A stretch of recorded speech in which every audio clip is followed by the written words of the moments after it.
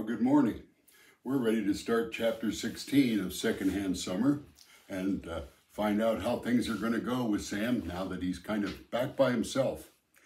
He managed to find his missing friend Billy, but Billy is having to leave and go to California after the death of his father. So Sam's feeling a little lonesome. That Sunday after Billy left, Mom, Mary, and I took a trip to the Matanuska Valley for fresh vegetables like we used to grow ourselves. I think Mom did it to break me out of my funk about Billy leaving and summer ending. School was just a few weeks off and I was nervous about facing the first day alone. For the first time in months, I could see more trees and rivers and mountains than houses and buildings, and I wanted to stay there. We drove past tractors baling hay and there were kids riding horseback across the freshly mown fields. Most places had acre after acre of potatoes. "Would you like to hoe that field of potatoes, Sam?" Mom asked. "No, thanks." I rubbed my hands on my pants legs, remembering my sore palms from last year's hoeing. "Do you miss it?" she asked. "Yeah, a little. You were getting to be quite the farmer last year, you know, when you used to help me in the garden." "Seems like a long time ago, Mom." The farmers were tending long rows of potatoes, carrots, and cabbage, and we bought some lettuce and radishes from the stands that stood on the corners of the field where a farm road met the highway. Mom cooed over every bit of produce, critiquing the varieties. Then she got weepy and walked back to the car. She was smiling again when we found a place that offered you-pick raspberries. "Okay, kids, let's pick some and make jam. Wouldn't that just taste the best?" Mary rolled her eyes. "Oh, Mother." "Mary, you love strawberry jam. Sam, you want it too, don't you?" My mind said, "Not really," but I said, "Sure." The farmer gave us little metal pails and pointed out where to pick. He chewed on a toothpick and talked raspberries with Mom. "Yeah, it was a good year for berries. Plenty of rain and enough sun to keep things warm. You should find some good fat berries there." Picking was slow at first, but in a few minutes, Mary and I had forgotten our resistance and picked along together, chatting with Mom in the August sun as if everything was just fine. "How come you don't hang around with those dorky friends of yours anymore?" Mary asked, flipping a raspberry at my face. "How do you know I don't?" "'Cause they call when you're not home." She stopped picking and put a womanly hand on her hip. "You could always call my friend Janice, you know." She giggled. I slipped a handful of berries in my mouth and said, "High school girls don't hang out with dumb guys on stupid bicycles, you know." "So how about your buddies?" "I don't know. Like you said, they're dorks." I hurried on down the row in search of better picking. The field was feeling mighty small. Then Mary surprised me. "You've been hanging around down at that club, haven't you? Is that where you found Billy?" "Maybe," I answered quietly. "Maybe. Come on, Sam, tell me. I've heard there's going to be a party there this Friday." I froze. Even though I knew it would happen eventually, hearing it made me worse. "What?" I didn't want to act too surprised, but I was. "Yeah, I guess somebody found out about your little secret, and now it's a place to be." So what do you think Mom will say about that? What's the word? Breaking and entering?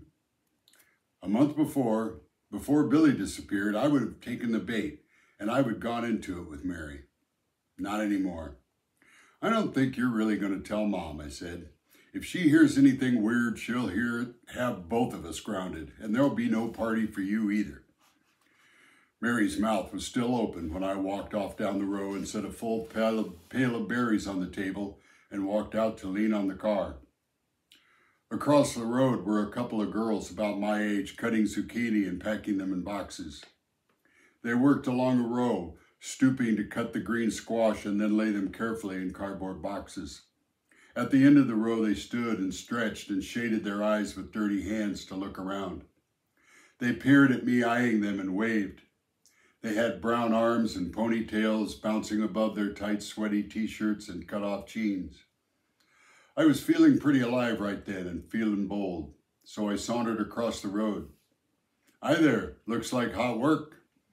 One of them smiled at me. "You bet, you want to help?" Yeah, said the other. Don't just stand there gawking. I hung there for a moment, admiring their invitation, measuring the honesty of two pretty girls in the sun picking vegetables. But there was no chance to run and join them, though my mind and body wanted to say, yes, yes, yes. Sammy, Mom says it's time to go, Mary called with a laugh. Say goodbye to your little friends. I waved half-heartedly to the farm girls and trudged back to the car, glaring at Mary while I did and wishing Billy had been there to help me flirt with those girls. Mom was caught in the moment. Look, she said, pointing to the aspens lining the field. Those leaves will be like gold coins when they turn. Another 6 weeks and they'll all be dead. I didn't like her saying that word. Dead, death, dying. After I'd worked for 4 months not to say it in front of her, like it was a new 4-letter word, she said it herself and didn't even flinch. We'll have to come back in the fall and see these leaves. Your father always liked the fall. All the way home, I tried to figure out what might be going through her mind. How did she feel about Dad now that he was gone? Did she ever wake up and forget he was dead? Did she still cry after we'd gone to bed and she was alone? On one hand, I wanted her to talk about Dad, to remember things, but on the other, I could never bring him up around her. That afternoon was the first time I'd heard her volunteer any comments about Dad in months. Finally, Mom cleared her throat and said, You know, kids, your dad's been gone most of a year now. I think maybe we're about out of the woods. I leaned into her words, wanting more, waiting for the stories to hang on to. But only silence followed, and we all wrapped ourselves in memories as we returned to the city. Chapter 17. The next day, I wasted no time getting to the club. I rode my bike through the weeds right to the back door. I wanted so badly for Mary to be wrong, but I knew she wasn't. If someone was planning a party, that meant they must have broken my lock to get in. And sure enough, my padlock hung open on the hasp and the door wasn't even latched. I almost left right there and then, but unfamiliar courage pushed me into that building. It smelled mustier than I remembered, and I couldn't see a thing. Someone had been there all right, but the place was empty now. Empty of people, but not their garbage. When I flipped on the lights, I found the floor littered with smashed light bulbs. Tiny shards of glass were everywhere, and I knew that Taylor and Masick had been back, playing light bulb grenades. They must have broken every bulb in the place except the spotlights for the bandstand. When I found beer bottles and crushed cigarette butts as well, I knew that Mary had been right. Taylor and Masick had sold me out and given up the club to some older kids. She hadn't made any of it up, and I knew right then that I'd lost it all. I spent an hour sweeping up broken glass and trash before I gave up and headed home. Just for spite, I hung the lock back on the way I had it and hammered the nail flush with a rock so that getting in wouldn't be easy. They would know Sam Barger had been back. Taylor and Masick would know I was in on their betrayal. I wanted a little joy in my life, so I stopped at the Big G and sat at the counter staring at nothing. Be right there, Shirley called from the far end of the counter. Then she turned back to giggle and slap a boy playfully on the shoulder. It wasn't Alan, but some new guy in a jean jacket. He was thick and blocky, but not tall, with straw-colored hair that he slicked back. Eventually, Shirley made her way over to me with a glass of water. Hey, you look like you lost your best friend. Well, I guess I did, I said. But before I could say more, she was fetching me a root beer. This'll cheer you up, she said. You'll see. Then she was back down at the end of the counter, leaning over to chat with that guy again. I barely tasted the root beer, and I was glad I didn't order a sundae because I wanted to be gone from there. I wanted to be gone from everywhere. I spent the rest of the week waiting for Friday. I couldn't forgive the hurt of losing the club to a bunch of older kids, but I couldn't resist it either. I had to see how it looked full of people and music. And when Friday night finally rolled around, I waited until 8 o'clock, and then I told Mom I was running to the store for a minute, and I took off. By the time I got there, I could see teenagers already slipping through the brush in the club's back door. They had parked their cars at the ball field and worn a path around and through the alders. I counted at least 3 couples and a small group of guys who had gone in when the music began to leak through the broken windows. I could hear voices, but I couldn't recognize them, and for some reason that mattered, so I crept closer. A few feet from the door, I recognized the song and imagined the dance floor full of teenagers swaying in the dim light spilling off the bandstand. The music played louder now through the open door. You've Lost That Lovin' Feelin' by the Righteous Brothers. The music stopped, and suddenly I stood pressed against the back of the building, just steps away from the door. I heard everything, my breath, the thundering pulse, the traffic on C Street. Then for a moment, there were no cars gunning up the hill, and I could hear voices again from inside. See, I told you it was cool. It was Masick, dirty, stinking, rotten Masick. His cocky little voice was bouncing off the wall like a missed shot, and I caught it hard. I was moving without thinking, in through the open door, down the hall, and into the main room. A circle of shadows hovered in the center of the dance floor, my dance floor. They were standing close together, so I couldn't make out Masick or Taylor among them. The shapes were larger than I was used to, high schoolers. I could see 4 or 5 of them, and then suddenly I could see Masick, small and shadowed in their center. Masick, you bastard! I used the word for the first time, and I tasted its power. And then immediately the mass of bodies opened like a mouth and spit forth Masick. Sam, hey man, good to see you. Wham! I hit him full force in the gut and followed him to the floor, pounding his body, his arms, and his head with my balled fists. You dirty bastard! The power of the word was hot and strong and good. And then some hands had me and dragged me up and away from Masick, pinning my arms so I couldn't swing. And that's when I saw Taylor back in the shadows, hiding a bit, and he was laughing. I thrashed against the strong arms holding me and kicked out at Taylor and got a slap in the face for it from some guy I didn't know. Get out, I screamed. You don't belong here. Go find your own place. That got me slapped again, and this time by a guy I did know. It was the guy from the diner, the one I saw flirting with Shirley. He was here with the rest of the kids, and he looked more like a man than a teenager. Ah, we like this place, shithead, so you get out, said the blonde guy in the denim jacket. I could see the strength in him and knew I wasn't going anywhere until he said I could. This is our party, and I don't remember sending you an invitation, he said. Behind the curtain, the music started again, and I saw 3 couples up on the bandstand moving out to dance in the light. This ain't your place anymore, kiddo. I looked around at the kids Masick and Taylor had sold our secret to. They were all pretty big, bigger and older than me. I was alone and outnumbered, and I knew this battle was lost before it really began.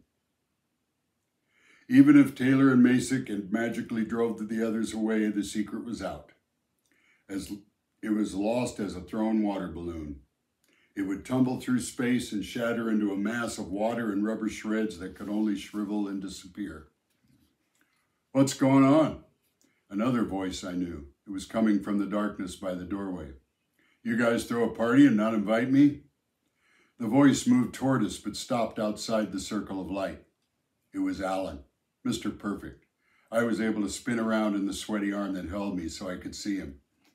Alan squinted into the lights. We under attack or something? The husky wrestler who held my arms laughed. Kinda. The guy from the diner laughed also. This kid busted in uninvited and punched our little buddy here. Foul-mouthed little creep. I can't believe you hang out with these jerks, I said to Alan, trying to sound tough. That got me slapped a 3rd time. I didn't say you could talk, you little puke, growled Mr. Denim Jacket.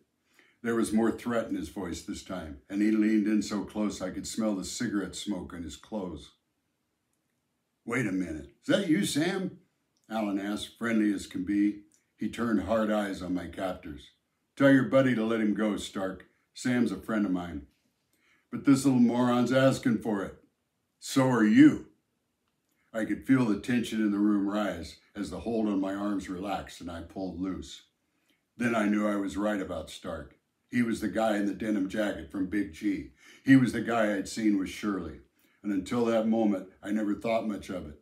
But obviously, Alan had. Alan stepped back from the group. He hooked his thumbs in his front pockets and did a James Dean pose.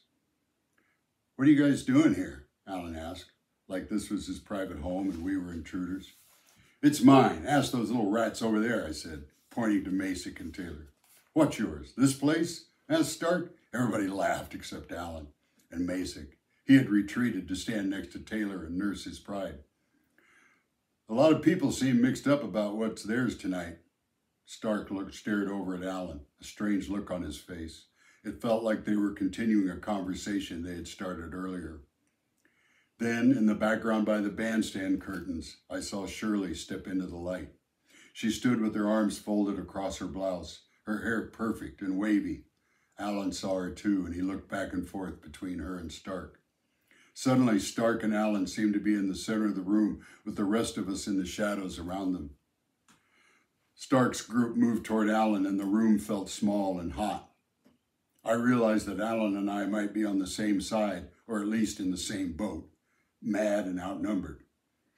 "I found this place first," I said. Me and Billy Anderson." Billy's name fell like a cast spell, lengthening the shadows and bringing the mass of bodies back together in the center of the light. "You mean that kid that got wasted?" Stark asked. Wasted. They still thought he was missing or dead. Guess the word hadn't gotten out that he'd been found and now was gone again.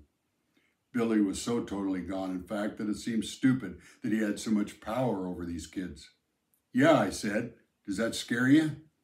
"Oh yeah, kid. I'm wetting my pants. I'm so scared," laughed Stark.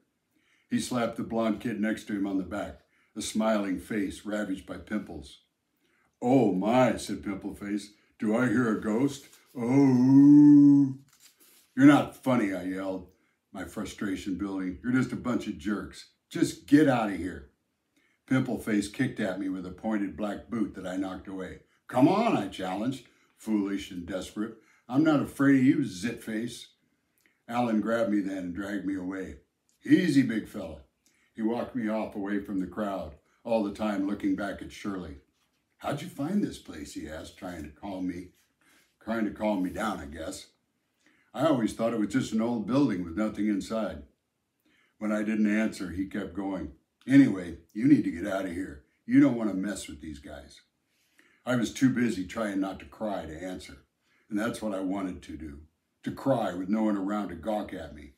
I was supposed to be too old for that, but it was cry or hit somebody. Alan patted me on the back and looked around at the soda fountain, the counter, and the lines of stools. I could tell he was getting carried away in his imagination. "This could be a cool club. We could have dances and bands and food." "You want me to get out and leave it for you and your buddies, don't you?" "What?" He stopped listening to me and turned back to look at Shirley and Stark, standing close in the shadows. "Just like always. High schoolers only. We'd be left out," I said. I walked away. "They're not my buddies," I heard him say. Mr. Perfect didn't understand. Nice as he was, Alan was just like everybody else who seemed to lose their memory as soon as they turned 16 and forgot all about what it was like to be young and out of place, a kid that nobody wanted around. I was heading for the door when 3 more guys walked in. "Wow, holy crap," the first one said. "There's a ton of cars out there. I think everybody on this side of town's crashing your party, Stark." I pushed past them into the doorway and was met by a rush of bodies. A cluster of jeans and t-shirts came through, pushing me back inside. That's when I saw the fight. I couldn't hear the words between them, but I didn't need to. I watched Alan, tall and graceful, dance in towards Stark. He squared his stance and punched Stark in the side of the head. Stark was caught off guard and staggered back, and then came at Alan like a heavyweight boxer. He crouched low, ready to pound Alan with both fists. And for a moment, Alan was Muhammad Ali, bobbing and weaving to avoid Stark's long arm jabs. Then the ring of kids closed in around Stark's buddies, cheering him on while I stood frozen at the edge of the dance floor. The circle around the fighters was tight, and someone pushed Alan in the back, making him stumble forward. Stark grappled with Alan until he was able to wrestle him to the floor and punch him hard on the back of the head. Alan rolled free, but when he stood up, the big guy was waiting and pounded his fist into Alan's torso, his chest, his head, and then Alan went down again. Stark was stomping around Alan and yelling so I could hear him now. "I ought to kick your guts in," he said. Alan was still and looking like he was maybe passed out. I could see blood leaking out of his nose and mouth. One eye was closed and starting to swell. "Give it to him," someone shouted, and Stark moved in to kick him with his heavy work boots. Alan caught his foot and pulled Stark down as he landed hard on his back. Alan rolled away and stood up. Suddenly it was Alan on his feet and Stark trying to get up. Behind the fight, Shirley was standing at the curtain, biting her lip. The music was back on and the Rolling Stones sang words to the song Satisfaction. Then Shirley screamed. Stark was getting to his feet and I could see something shining in his hand. It was a knife, a switchblade. He pressed a button on the handle and the blade flashed out. The force of its presence seemed to fill the room. Someone gasped. I think it was Shirley. I hoped it was. "Alan!" I screamed. I wanted him to run, to back away from the blade, but he was past that, and he went toward Stark instead, challenging him.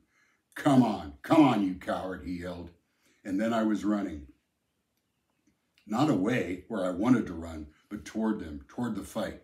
Pimpleface stepped in my path, tried to block me, but I ran right through him, knocking him to the floor. Stark and Alan lunged at each other without touching. I leaped past them and up onto the bandstand, and out of the corner of my eye, I could see Stark lunge again. Alan stumbled backward and slipped, almost falling. I reached behind the curtains and hit the light switch.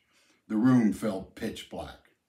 I could hear Alan and Stark shuffling and grunting below me, and then the place was suddenly silent except for the heavy breathing of the two fighters. Then, "Cops! Cops! Out front!" someone near the door yelled, and there was a mad scramble for the back door. I jumped off the bandstand and toward the fighters. I found Alan and grabbed his arm.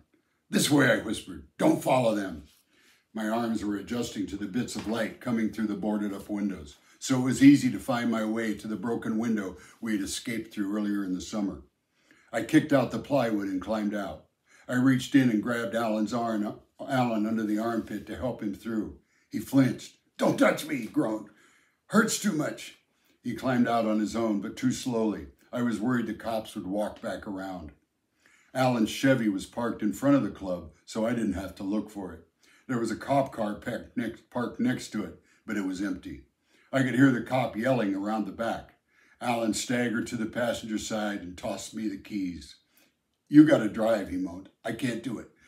He had his hand pressed over his ribs, and when he lifted it up, I could see the blood soaking his t-shirt in an ever-widening circle. And there was a darker gash across his ribs. Stark had gotten him with the knife.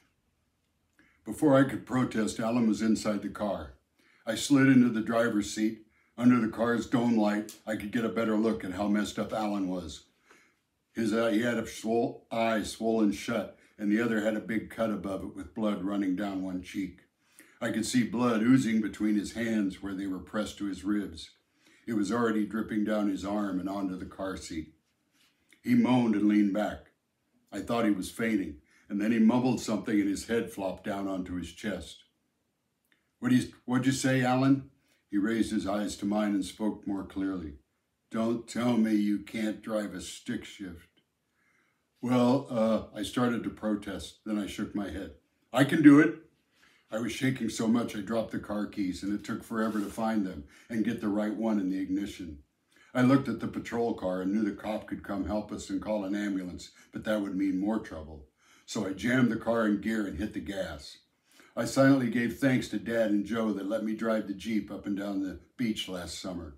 The clutch and the gas pedals didn't feel the same as the Jeep, but they were in the right place. We did stall a couple times before we got out of the parking lot, though. On reflex, I drove down Hollywood Drive a couple of blocks and then pulled into an alley and parked. I was panting like I'd run a mile, and I really wanted to drive until we were far away from the Caribou Club. But Alan was bleeding, and I had to know where and how bad. With a bit of gasping and groaning from Alan, I got a look at the wounds. The knife had slashed across his ribs and gashed his arm. The rib wound was deep, but I couldn't tell how deep. The arm was bleeding the most. Alan kept mumbling and pushing my hands away, but I managed to wrap his arms in a towel I found in the back seat. I slipped out of my jacket and pulled my t-shirt off, which I wadded up and pressed against the rib slash. Alan gritted his teeth, but other than that, he was silent, staring out into the night. Hold this, I told him, placing his left hand on the makeshift bandage. You're going to be okay. The cuts aren't bad. I wasn't sure I believed what I was telling him, but I needed to tell him something. As scared as I was for Alan, I couldn't help notice the blood staining the white leather seats of his pride and joy. It's my hand that hurts the most, he said, after I'd bandaged his cuts. You might have broke it when you hit Stark in the head. Pretty stupid, huh?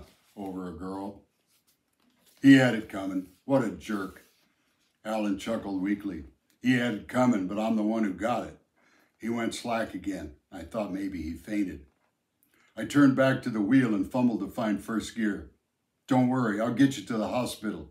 I found the gear and pulled out of the alley. No, Alan snapped. Oh man, you need a doctor. You're a mess. No doctor, he said. Just take me home, Sam. Dad'll know what to do. Take me home. It's just down the street. He was sounding really weak again. Really close, really close. I didn't know what to do. I didn't know what the right choice was, but I did know that if I had a dad, that's what I'd want. I'd want to be with him. Okay, Alan, let's get you home, I said, easing out onto the street. Alan laid his head back again. Thanks, Sam, you're a lifesaver. I should never hit Stark in the head. I should never have hit him at all. I didn't say a word because I had just realized that I was driving a 56 Chevy two-door hardtop down Hollywood Drive with a beat-up varsity letterman bleeding all over the front seat.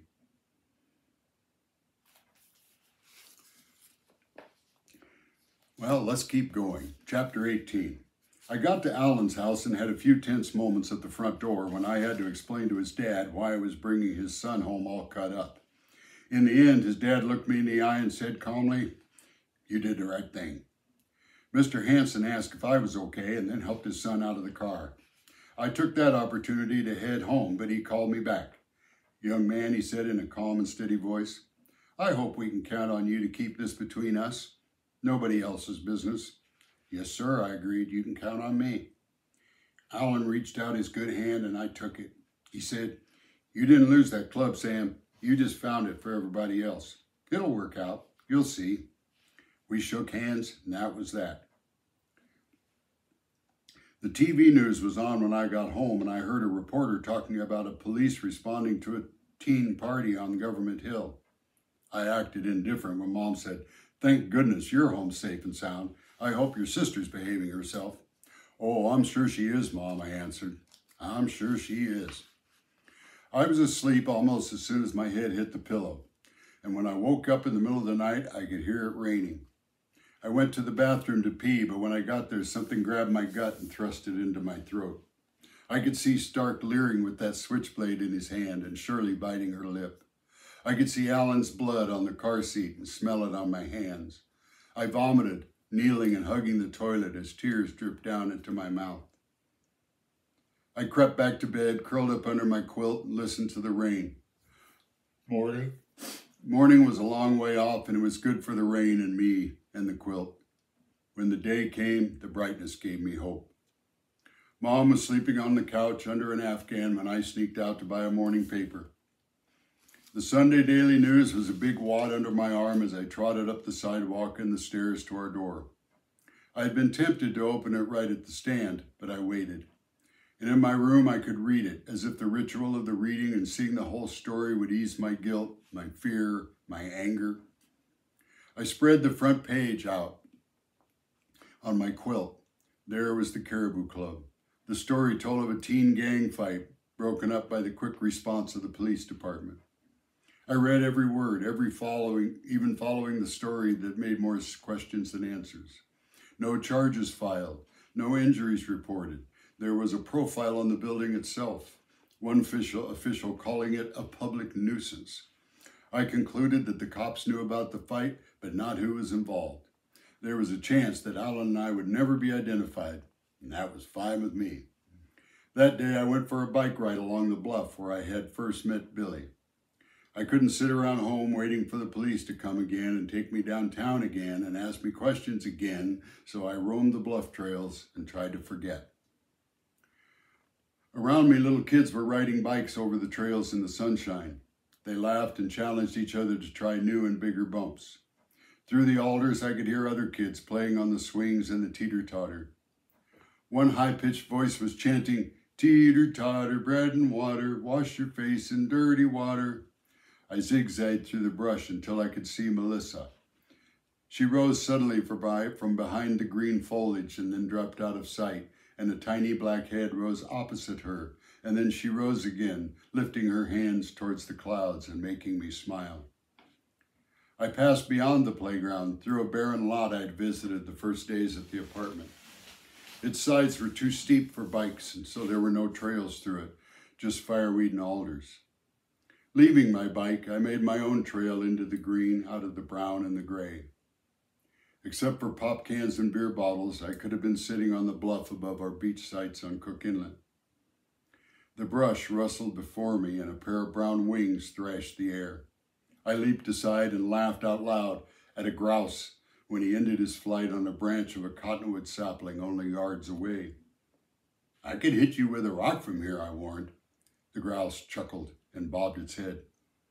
Beneath that tree, I made a nest for my thoughts, and I dreamed up a tale of building railroads through Alaska. I made great roads with beds of gravel and paved in steel, and I cut spruce and birch trees, laying their trunks across bogs so I could cross the muskeg.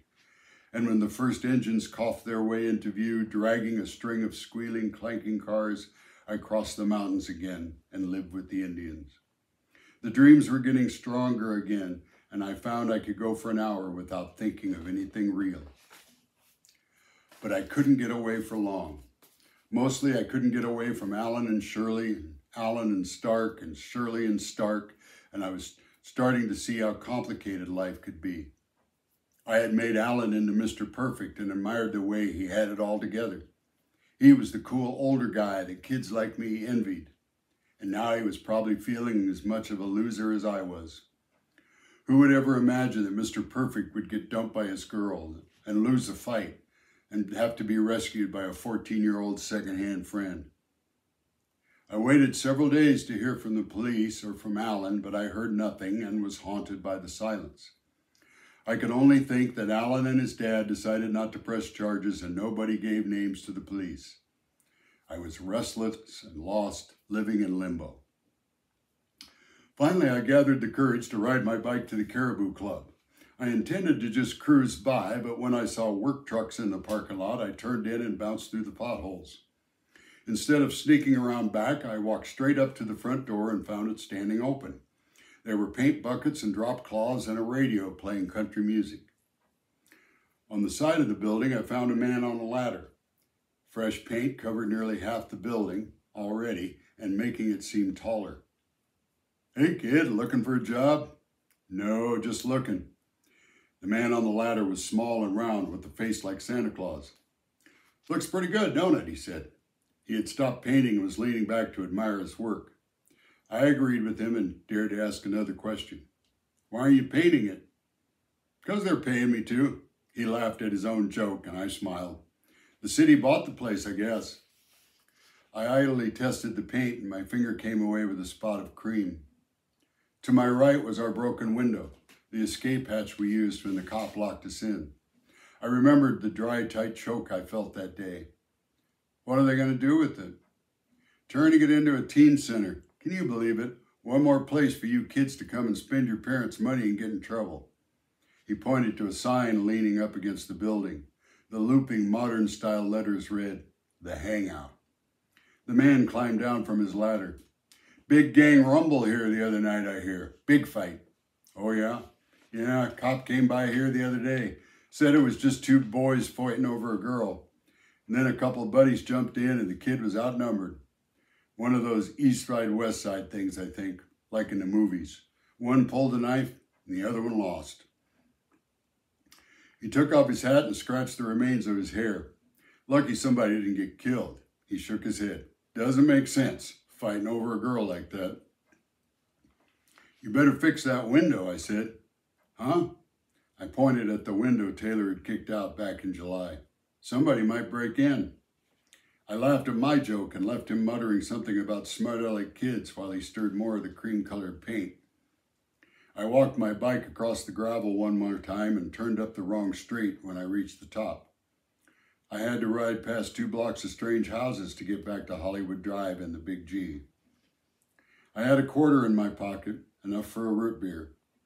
I ordered from a red-headed lady with a wedding ring and too much makeup. She smelled like old perfume and called me sweetie. As I pushed the door open on my way out, my hand pressed a small poster announcing, Teen Center Grand Opening, End of Summer Dance, all high school students welcome. Chapter 19. The night of the big dance was the last Friday before school started, and I felt lost. All that day I moped around our apartment, flopping on the couch, flipping through magazines. About once a week, Mom took over the dinner cleanup job and did a top-to-bottom wipe down on the kitchen. She was halfway across the cupboards with a rag when I blurted out, Mom, can we take a ride? I want to show you something. What's that? She said, like she was expecting a picture I had drawn or a cut on my knee. We have to go somewhere, in the car, please. Mom was already in a robe and she hated to go out after dinner. Her day was done. But for once, just this once, she got her coat and purse and went with me. It was as if I had used some powerful magic on her. No put off, no questions, she just went. I know now that she must have been paying more attention than I thought. She must have sensed my need. What is it you want to show me? She asked as we motored through a drizzle down Hollywood Drive. Just wait, Mom, just wait. She was shooting skeptical glances my way, and I was glad the drive would only take 5 minutes because her patience wouldn't last 10. And as we approached the intersection by the Texaco station, I saw long lines of cars spraying water through the headlights as they turned left in front of us. We parked on the hill above the club, the hill where I crashed on a bike a million days ago, and below us a stream of cars drained from the river of traffic and flowed into the gravel and puddles of the old Caribou Club parking lot. Mom pulled out a pack of cigarettes and lit one. What in the world are all these cars doing here? I thought this place was closed. More to the point, what are we doing here? It was closed, Mom. The club, I mean. That's what I wanted to show you. Why? What does this have to do with me? Or you? Not you, me. It has to do with me. I found it. The club. And I opened it. That's what. Me and Billy and the other kids. I leaned into the dashboard, groping for support. Mom looked at me. It was a shocked look, like I just admitted to murder. What on earth are you talking about? We opened it, Mom. Now listen, and just listen and don't kill me or anything. We found a way to get in. The cigarette fell from her lips and she fumbled for it. You broke in? Well, kinda, but we didn't break anything, just a window. And that was only because we had to get out when a cop locked us in. Her eyes widened. Now that's not what I wanted. Oh, that's not what I wanted to tell you. I was racing a train across the crossing. I had to talk fast before she got upset or quit listening, or both. Well, see, we wanted a hangout, like a fort, our own place. Anyway, it's this really neat ballroom with lights and a bandstand, and it's got a restaurant, and we cleaned it up, and the lights work and everything. And then you lost it. And that's what this is about? You lost something that wasn't yours in the first place? I started crying. It was ours, Mom. Nobody was using it, and they just took it. I pulled the newspaper clipping out of my pocket and wiped my nose on my sleeve as I passed it over.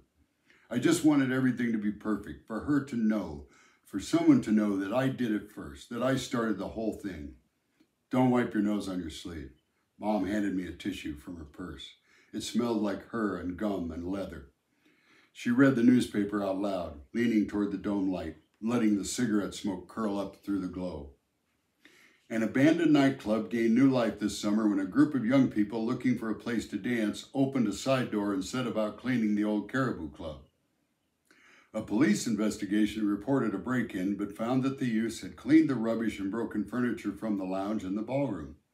Rather than breaking windows and vandalizing, these energetic young people had the building in tip-top shape. Unfortunately, on August 20th, violence erupted between rival gangs of thugs and several young people were reportedly hurt. Hoping to prevent further unsupervised gatherings by providing teens a safe meeting place, the city has leased the property and opened a teen club for the city's youth. You did this? Her mother's voice was confused.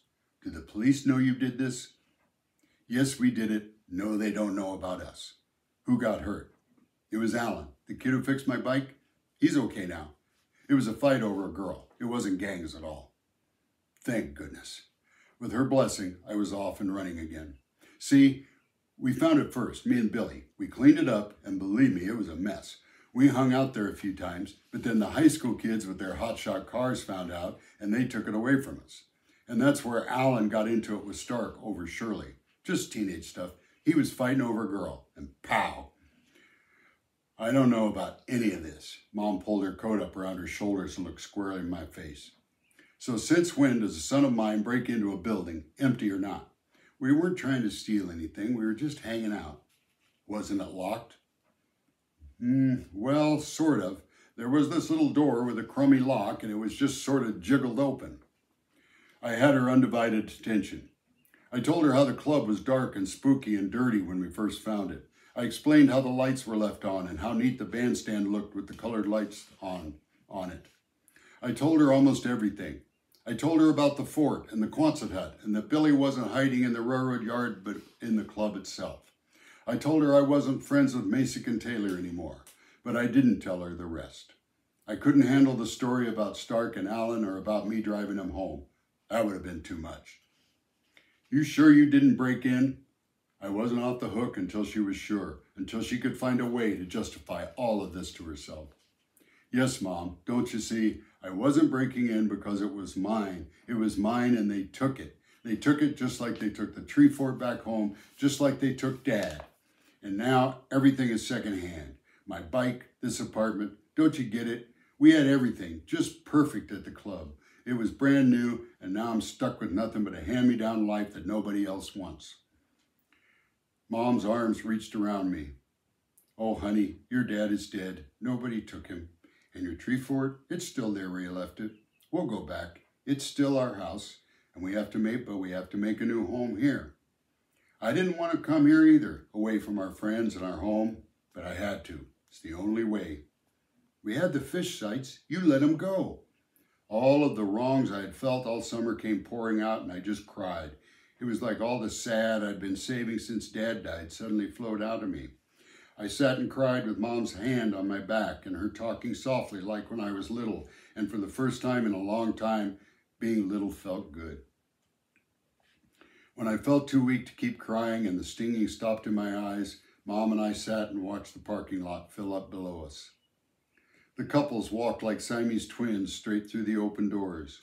Clutches of girls zigzagged through the cars with their heads together, giggling and pointing with their hairdos. Packs of boys in groups of 3 and 4 came in at angles and sculpted along the edges of the lighted entrance. Cars raced their engines and then quieted when they passed the police car parked in from the shadows. We could see it all from our spot on the hill where I first crashed Billy's bike and first saw the Caribou Club. We listened to music that I couldn't dance to. Finally, Mom started the car and patted my leg. You'll be going to dances sooner than you think, son, she said. I knew then that she did understand, at least a little. School started the following week, and I could feel the hint of frost in the air as I walked to the bus stop for the first time. Mary had pegged my pants for me so they fit tight all the way down the leg. We had reached a simple truce. I traded a day of house cleaning for her sewing. I used my basement cleaning money to buy a pair of pointed shoes like the Beatles wore. No more Sears and Roebuck jeans and canvas sneakers for me. My sleeves I rolled up to the elbow.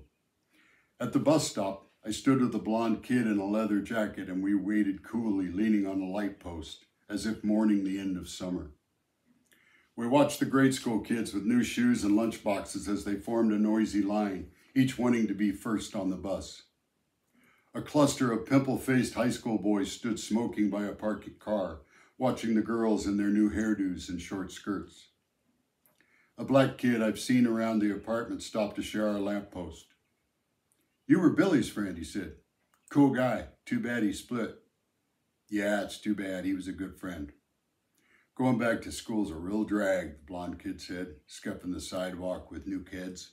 I smiled. Yeah, but then summer was kind of a bummer too. Then the bus arrived and we followed the younger kids on without comment. My first class was English and I sat next to a girl in a miniskirt with a smile that reminded me of hamburgers. I smiled at her and hoped she didn't have a boyfriend with a car. Hi, I'm Sandy, she said when she saw me looking at her. She had light brown hair down to her shoulders that bounced when she talked. Before I could answer, the bell rang and a woman's voice at the front of the room cleared itself for 9 months of talking. Welcome to Freshman English. I'm Mrs. Herzog. We're going to start right off with writing an essay. I've written a few first line on the board for you. Now let's see what you can do with it. Written on the board in perfect cursive were the words, "This summer was exciting because." I smiled. Sandy smiled at me. Then I chuckled and blushed a little. Was I going to cry right here in front of this girl named Sandy in a miniskirt and 30 other kids that I didn't know? Keep it quiet, young man. Mrs. Herzog was short and lean in a dark dress. She stood on her toes to peer down the row at me. Save your jokes for the lunchroom, young man. Remember, you want to start the school year on the right foot. Sandy smiled again. I wanted to tell Mrs. Herzog that neither of my feet felt right. I wanted to tell her that watching a girl undress was exciting or that a car wreck was exciting but scary. I wanted to tell her that it was exciting when your dad is dead but you don't believe it, and when your friend isn't dead but you believed he was.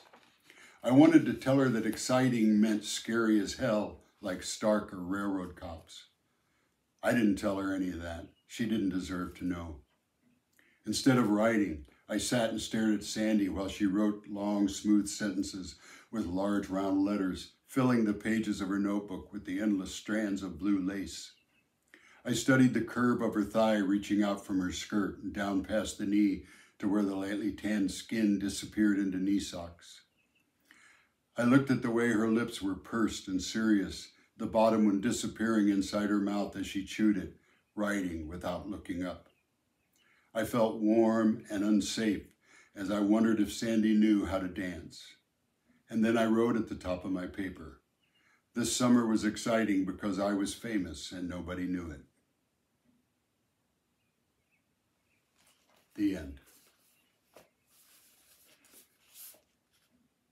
And the adventures of Sam Barger continue in my book, Back Home, where we go on another adventure with Sam Barger when he's an older kid in high school and his brother Joe goes off to fight in the war in Vietnam. Come and join us. Maybe you'll find that on audiobook soon, or you can find it at Amazon or maybe even in your public library. Thanks.